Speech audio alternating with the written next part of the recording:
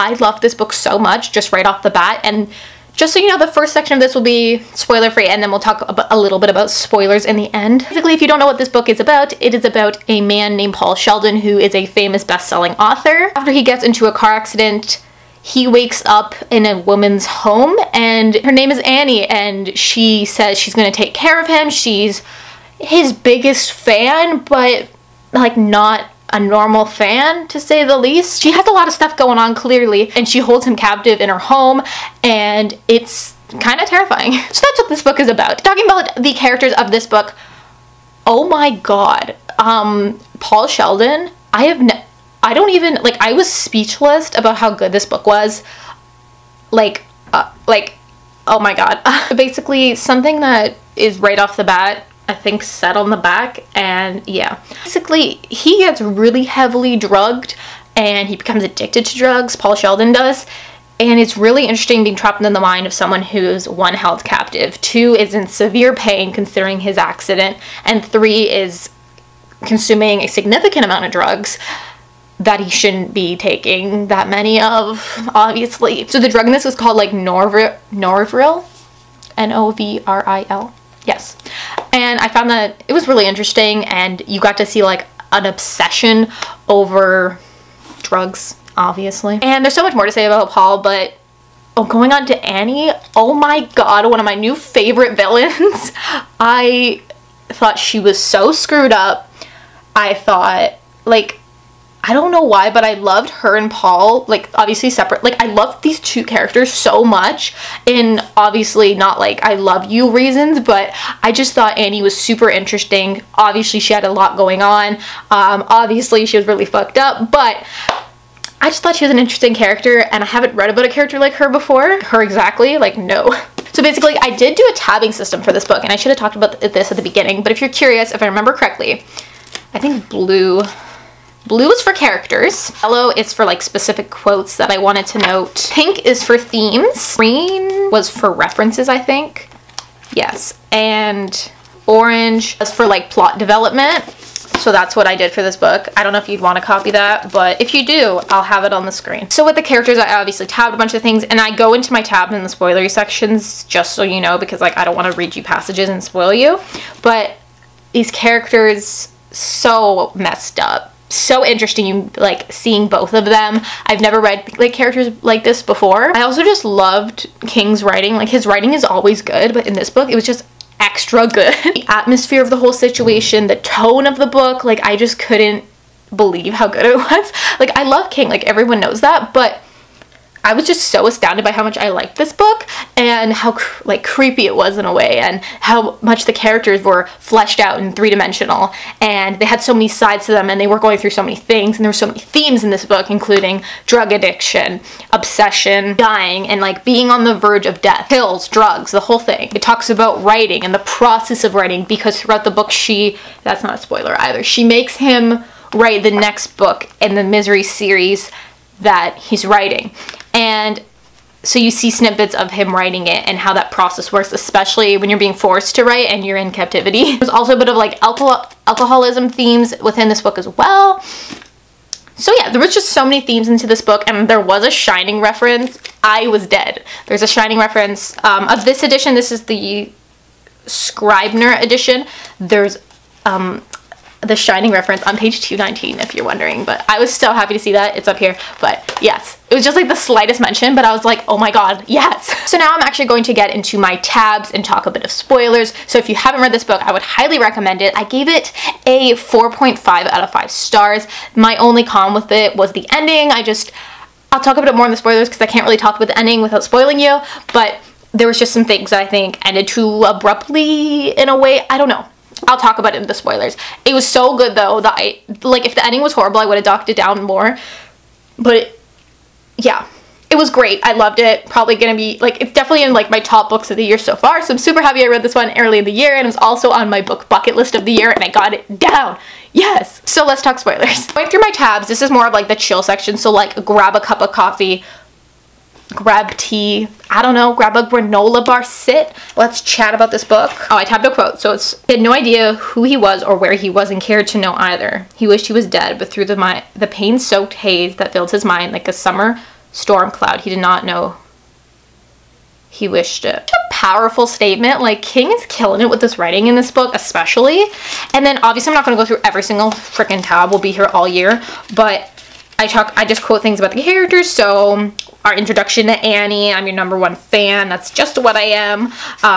Paul Sheldon, his novels. He had been married and divorced twice, just basic stuff like that. So then just about his Misery novels. She's read them like 6 times. And then Annie, oh my god, the lines that she would say to Paul were like so jaw-dropping and so disturbing. Like, she was like, "You owe me your life, Paul. I hope you remember that. I hope you'll keep that in mind." And then she left.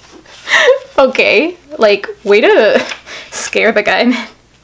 I thought it was really interesting how much you saw addiction play a role in this story. I definitely haven't read about something like this and like so in depth. And I believe at the front of this book it says that King worked with doctors and I think psychiatrists on this book, doctor of psychiatry and doctors in general, about the drugs, mental health and things like that. So that was really interesting.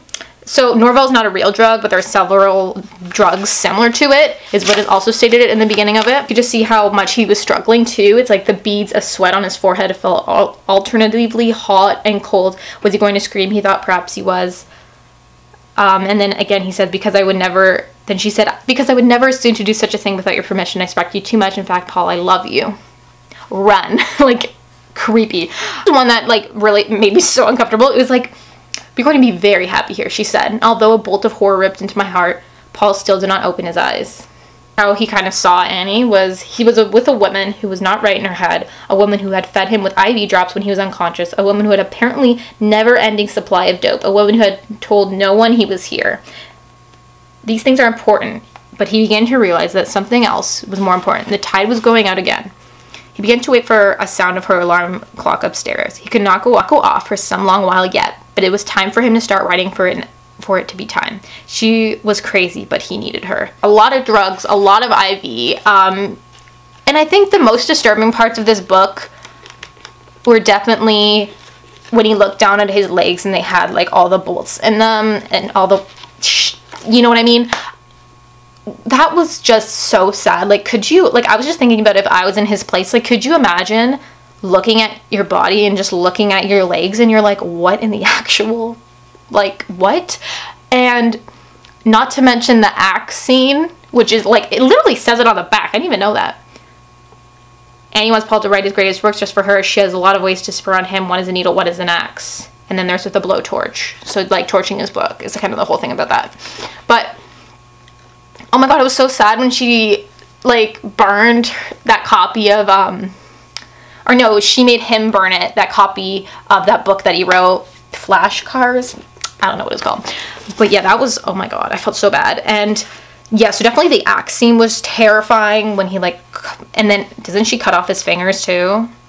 I also found it so amazing how much Paul Sheldon writing throughout this whole experience made it so that he could be able to take what he was going through and it could help him cope, and it was a huge escape mechanism for him, which I think it really goes to show how much writing and reading and words have so much power, and how despite everything in his life at the moment was going horribly wrong with Annie, he did manage to find some peace in his work and he was able to zone out and get out of that situation in a way. Yeah, so she made him do a lot of things. She made him drink water from a floor bucket, had withheld medication. So obviously when you're addicted to meds, you can't just stop taking them because you'll like, you just can't do it.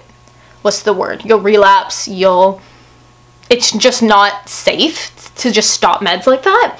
And so she would hold them back. Had him burn the only copy of his novel, had handcuffed him and stuck a rag reeking of furniture polish in his mouth, but she would not take the money from his wallet. Oh yeah, because she's like, oh, I'm not going to take money from your wallet, I need your permission. Literally does all this shit to him. Can I borrow money from you? Like, why would you ask that? I would assume that she would have taken that anyways. And then the ending that he writes at first, she's like, no, I don't want that. Rewrite it. Also, you could tell Annie had a lot of stuff going on too. She clearly had anxiety issues. She clearly showed like self-harm traits, considering she pulled it out and then twisted it like this is her lip. She pinched her lower lip between the thumb and first finger of her right hand. She pulled it out and then twisted it, pinching inward at the same time. Blood first welled between lip and gum and then gushed down her chin. She turned and left without speaking a word before his stunned mind could persuade itself that he had really seen her do that. And then he started talking about a manic depressive personality. Paul Sheldon talks about that, which obviously there was a lot going on with Annie. We learn about Annie, and of course she leaves this nice scrapbook full of newspaper things that people die. And then he just casually goes and looks at it. Like, he manages to get out of the room, which she knew the whole time. I kind of figured that she knew that he was getting out of his room, because like, she seems like the person who would just, she's obviously keeping tabs on things. She's obviously pretty clever and devious in a lot of ways, considering she's never been caught before. So, actually, no, she was caught, but she was caught for like some other charge, I believe, if I remember correctly. Or no, she was accused of something, but she was never charged of it. But like, the cops were like suspicious of her, but like, it didn't go through. He opens this book and he finds that she's killed all these people. It's kind of like her trophies. Like, it's like all the newspaper articles of the whole situation that she's killed people, and she kills several people in front of Paul, which, oh my god, this book was so good in so many ways, but like, these descriptions were, oh my god, a lot. Like, not a lot, but you know what I mean. And like, he even compares her to like almost as clever as Satan himself, it seemed. Only now she was starting to lose it. It would be precious little consolation to him, however, if any were to be finally brought to bay for the murder of Paul Sheldon. So like, you slowly see not only Paul's progression and his like downfall as well, but you see, well, Paul kind of has spikes, I guess, because his writing does relieve some of what's going on with him, but at the same time, you just see how Annie just goes downhill throughout this book, how she acts out more, sometimes she's rude, like sometimes she's really strict, and she's like, she comes in and she's upset, and then Paul's like, oh no, and she lives in like the middle of nowhere, and cops are coming to her door now. God. And then, oh, when she made him stay in the cellar, like when she put him in the cellar with the rats, and he was just like in the dark, in the cold, still like sitting there, and like he didn't know if she would come back or what would happen. And there was points where he was considering like burning the house down, and all that sort of stuff. Oh my god, there was so much that happened in this book. And then there's this whole thing with Africa. Like, it's like almost like, I don't even know how to explain it. Like, it's something that Paul used throughout the book and said a lot throughout the book, and it was definitely like a symbolic thing, in my opinion. I don't know if that's exactly correct. I haven't really looked into it, but he said Africa a lot. I don't know if it was like him on the verge of like insanity kind of thing, or if it was like, even if it was that, I still think it was like really symbolic, obviously.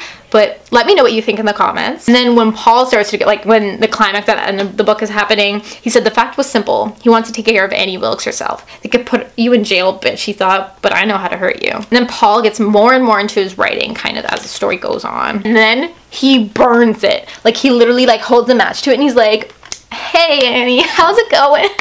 I'm just gonna burn this manuscript that she's like, not Misery, no. And she's freaking out. So it's like, oh, okay. And they're constant fighting, trying to kill each other. Paul looked at Wilkes, and then he began to scream. He was still screaming when he fainted after the whole situation. Got into the barn and had collapsed there. She was dead when Wilkes and McKnight found her, but not of strangulation. She had actually died of the fractured skull she had received when she struck the mantle. She had struck the mantle because she had tripped, and so in a way, she had been killed by the very typewriter Paul had hated so much. Ends like that. I don't know, because the only problem that I had with the ending was, like, I did like it, like, don't get me wrong, and like, I love this book, but my only issue with the ending was, like, the cops first show up, but she just kills them, and then more cops show up, and like, I feel like the same thing could have happened easily again, but it's like, oh, this one works just perfectly. And it was kind of like the same situation as before. And like, you knew it was going to work because it was near the end of the book that like they would find out and deal with the situation and whatever. So like, I don't know, like it was a fine ending, but then part of me was like, okay, but what about Paul's ex-wives, and what happened to the other victims? What exactly, like, I know Annie was killed, but like, was there any more information on her? Like, I just wanted a little bit more, which kind of sometimes can kind of leave you hanging a little bit. So it's just my opinion. But yes, that was my review on Misery. I hope you guys liked it. Let me know your thoughts down below. This is obviously my personal opinion, so if you don't agree with it, cool, let me know down below. Just try to chill with hate, because I'll just block you. Thank you. So thank you guys so much for watching. I'll see you all very soon with a new video. Bye.